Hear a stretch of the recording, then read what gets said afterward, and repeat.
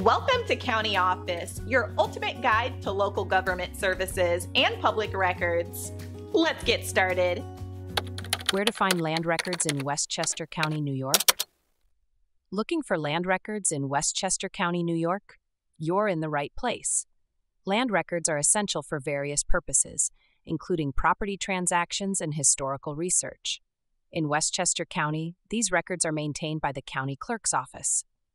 The Westchester County Clerk's Office is located at 110 Dr. Martin Luther King Jr. Boulevard, White Plains, NY 10601. The County Clerk's Office provides access to deeds, mortgages, and other property-related documents.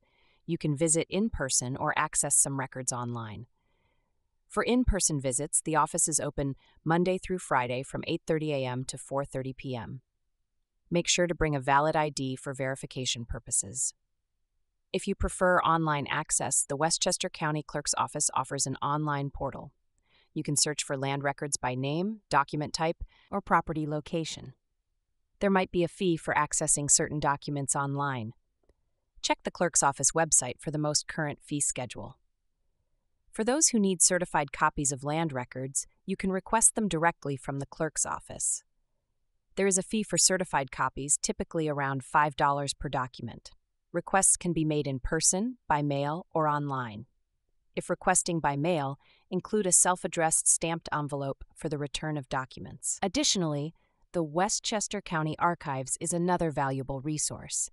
Located at 2199 Sawmill River Road, Elmsford, N10523, the archives hold historical land records dating back to the 17th century. They are open to the public, but it's a good idea to call ahead and make an appointment. For more detailed searches, you might consider hiring a title search company. These companies specialize in researching property records and can provide comprehensive reports. While this service comes with a cost, it can save you time and ensure thoroughness.